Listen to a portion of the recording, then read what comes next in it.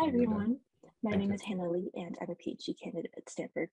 Today I'll be talking about my work on marketplace experiments and issues of interference, bias, and variance that arise. This is joint work with my collaborators Geng, Zhao, Ramesh, Johari, and Gabriel, Weintraub. So these days, platforms everywhere rely on experiments to help them make decisions. When they come up with a new idea of something to introduce, like a new feature or a new algorithm to use on the platform, they want to test the response of its participants to this new feature before they decide to launch it platform-wide. For example, a platform such as an online lodging platform could ask, if we show higher quality photos, do the number of bookings increase? Or here, the change that they're proposing is the new photos, and the metric that they care about is the number of bookings. The goal then is to estimate this global treatment effect. This is the difference in that metric that you care about between a world where everyone sees this new treatment, also called a global treatment, and a world where no one sees a treatment, so the global control. You run an experiment, you'll show this new feature, the new photos, to the treatment group, but not to the control group, and you compare the number of bookings between the two groups. Ideally, you want this to give you a good estimate of the global treatment effect. However, this won't necessarily be the case, especially in marketplace settings. It turns out that in many marketplace experiments, the estimates that you get from an experiment will be biased due to something called interference, which we'll talk about. And prior work has shown that the interference in these settings is large. Academic literature has found instances where the bias is 30 to 70% of the size of the actual treatment effect. But if you talk to people in industry, sometimes they'll find effects where it's almost 10 times as much as the treatment effect itself. And so this is a big problem for platforms running experiments. Now let me go through an example to talk about how this interference bias comes about. And what I'm going to try to get you to understand in this slide is the fact that it's marketplace competition forces that are then creating interference that will then lead to biased estimates. So let's consider an example of a lodging platform where we have supply, the listings here, and customers want to book these listings, book the supply.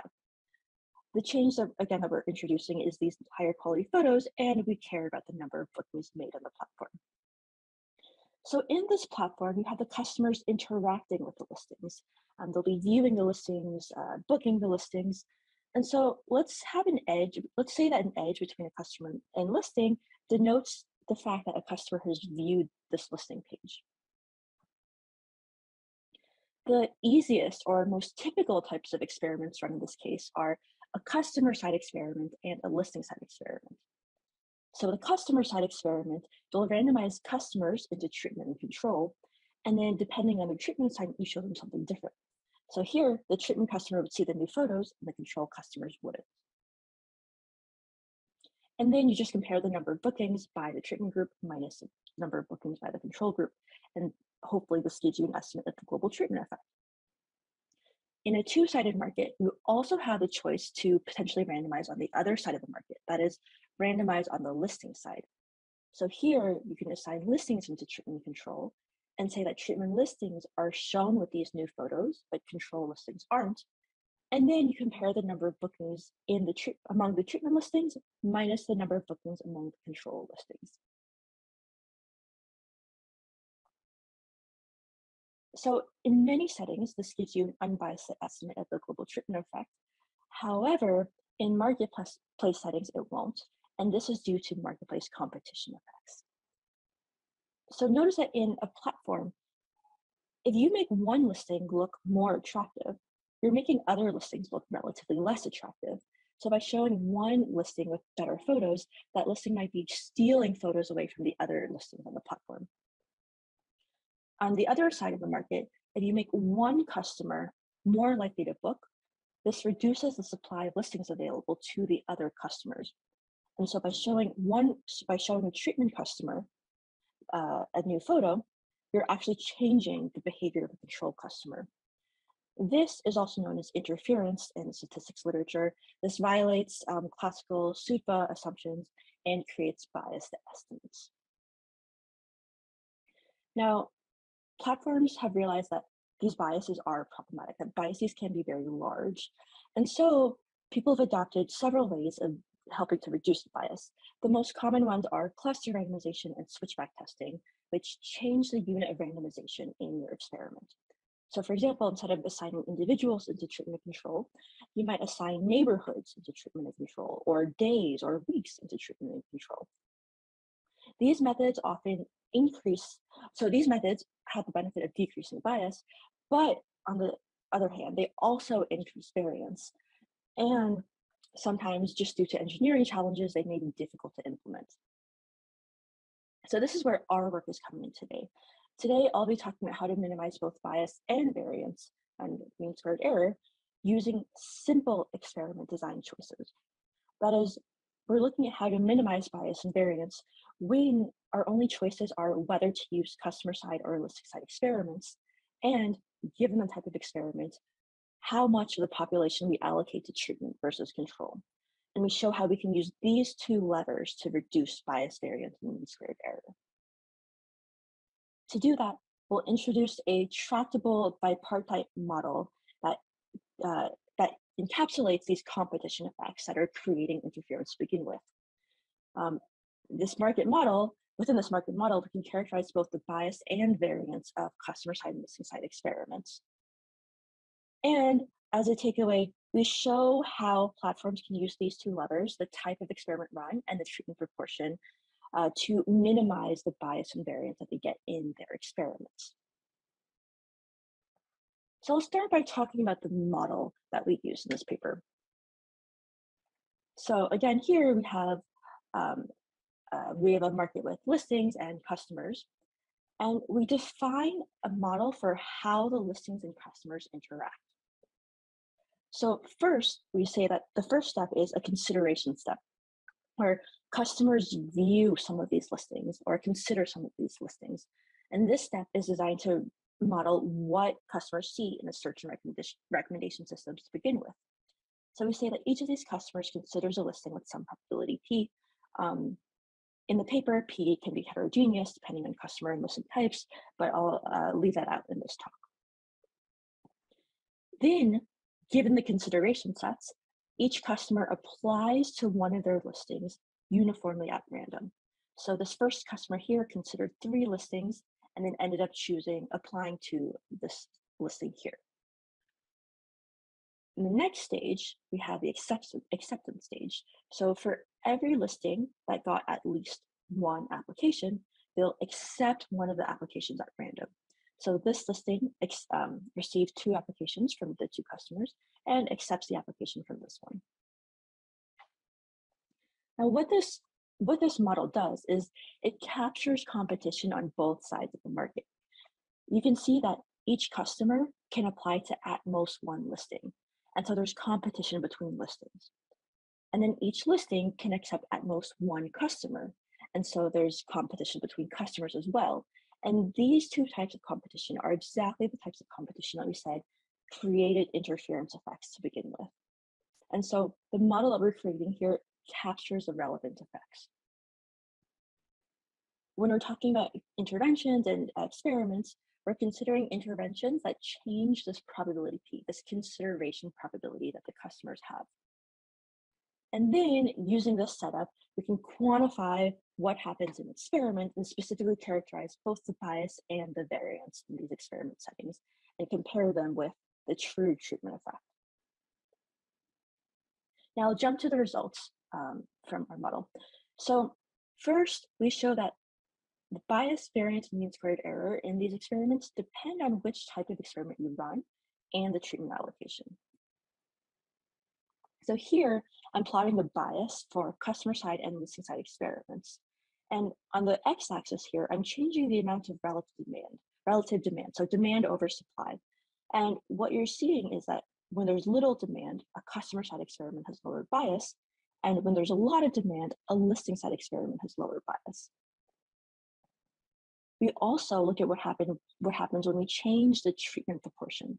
And so these shaded bands are showing us the amount of bias that we can have when we go from 10 to 90% of the groups in treatment. And so we see that that also has an effect. And so both the experiment type and the treatment allocation can affect the standard error as well as the mean squared error of your estimates.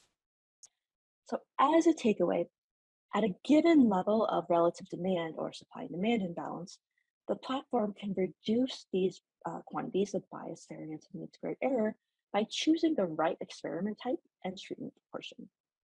And so now we'll jump into each of these two levers separately and talk about them in a little more detail. First, we talk about experiment type. One thing that we see is that we see this dependence on which type is better, which experiment type is better, with the amount of demand in the platform.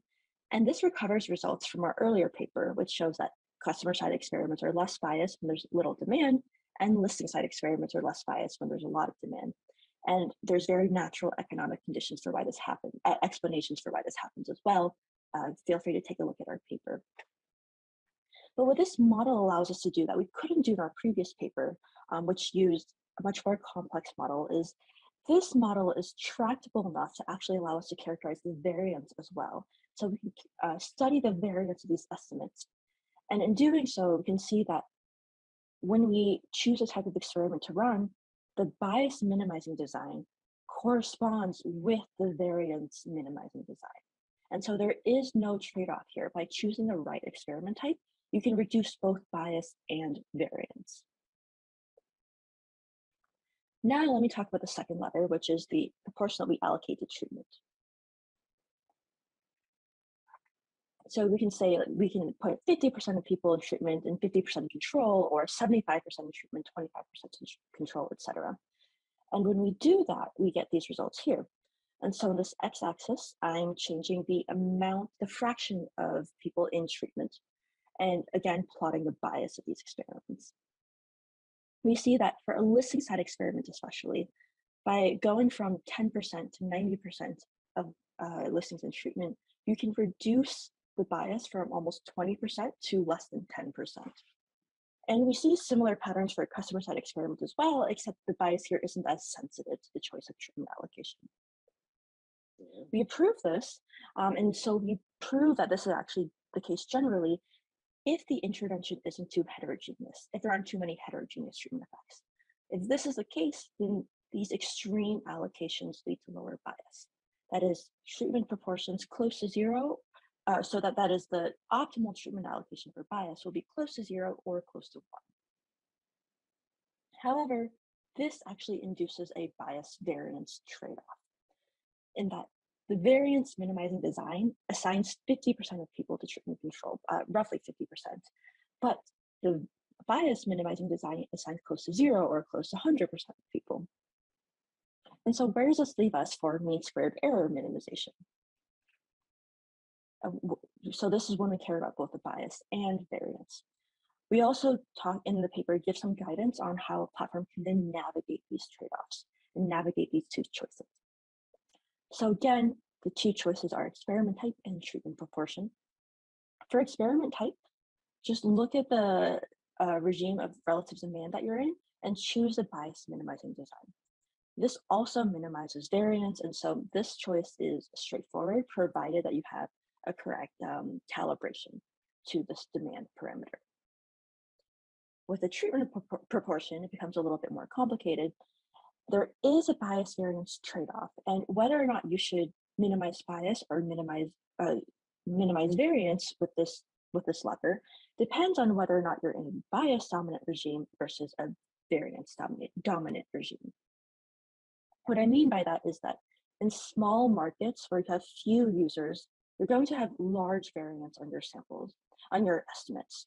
And so here you're in a case where the variance is much larger than the potential bias. If you're in such a setting, then you want to choose a variance minimizing allocation, something close to 50-50. And likewise, if you're in a large market, you want to do the opposite. You want to choose a bias minimizing design. And so to sum up, in this work, we provided this analytical framework, this bipartite model that allows us to characterize both bias and variance in marketplace experiments. And we use this to show how we can minimize mean squared error with simple design choices. There's a lot that can be done with future work, You can use our model to study more complex designs and more complex estimators. Um, in particular, we talked about cluster randomization earlier, which randomizes on neighborhoods, you can consider that as, you can model that within this setting by clustering on this bipartite graph, this consideration graph, and then randomizing on those clusters. You can also use this to study our two-sided randomization, which we proposed in a previous paper, which is another method to help reduce bias. Um, and so to wrap up, in this work, we provide this theoretical framework that is actually very flexible and allows us to study a range of a lot of future designs as well. With that, I'll stop here and take some time for questions.